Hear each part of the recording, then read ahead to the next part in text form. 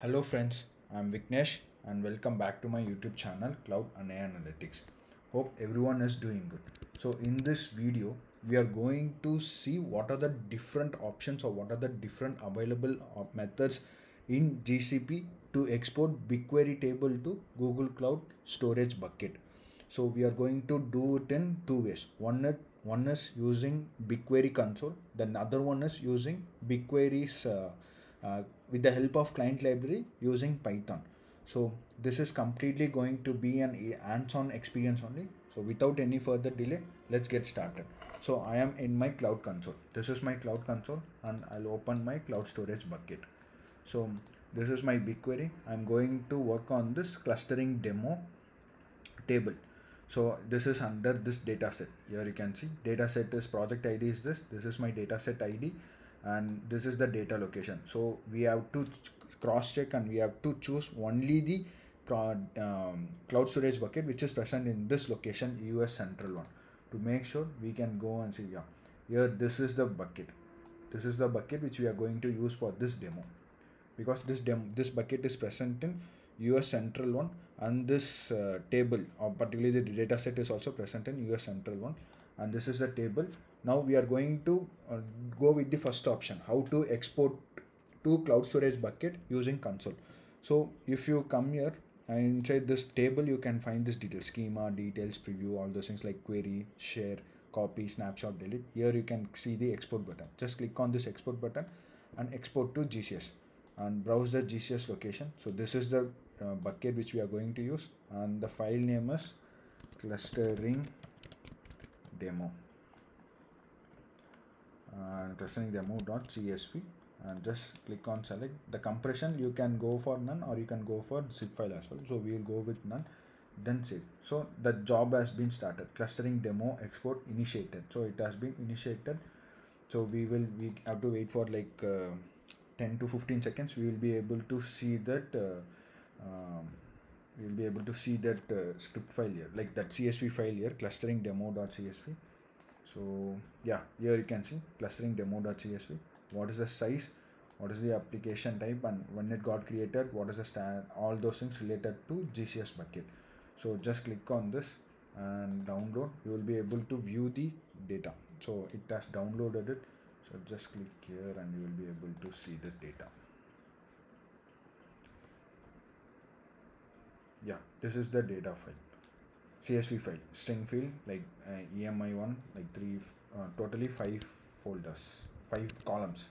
The same we will cross check here. Just we will go here. You can also see we will be able to see that 5 files. There is no column name, so that is what we are able to see it here as well. There is no column name. So now we are going to go for the second approach using Python client library. So I have written that script file. So importing BigQuery, the service account, service account JSON key file, and creating the client object, BigQuery client object from the service account. This is my bucket name, this is my project, and this is my dataset ID. So bucket name, project ID, dataset ID, table ID. So this is the table ID, and this is what the script file is, like something like this. We will be able to see it here in the final thing. And destination URL is clustering1.csv. The same way we created here in this bucket, we created clustering demo.csv file. No, the same way we are going to create clustering.csv file, and this is the GCS part for that final file also. Like I'll cross check, I'll show you, I'll compare this with the one which we are going to do also. So something like this. What's the destination URL? This is the bucket name, and this is the clustering.csv. You can write it here, or else you can do something like this as well. Can cut this, paste it here, and you can do this as well. This is also it will do the exact same thing. There is no change. Clustering.csv.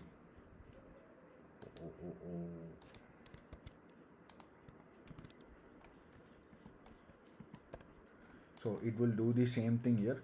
We are just passing the bucket name from this, like bucket name BQ demo. We are just formatting the bucket name, and this is the dataset reference.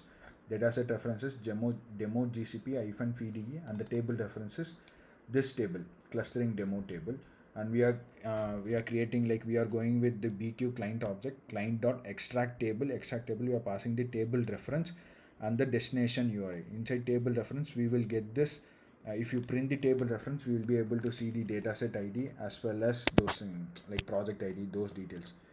Table reference and the location, it should be in the same location, both the bucket as well as uh, both the things. BigQuery table also. And once this is completed, like, we will print this data as exported. You can just execute this file. I've placed it. Yeah, it has been executed. So the table name, the final name, it should be clustering.csv. Once this is done, here you can see now that table reference, project ID, dataset ID, and following by the table name. Data is exported. We can go here and just click on the bucket and just refresh this page. Yeah, here you can see clustering.csv. And if you copy this and if you cross check here with this, both it will be exactly same. GS bucket name and followed by CSV file. And this you can, again, to cross check, you can download it and you will be able to view the file name as well.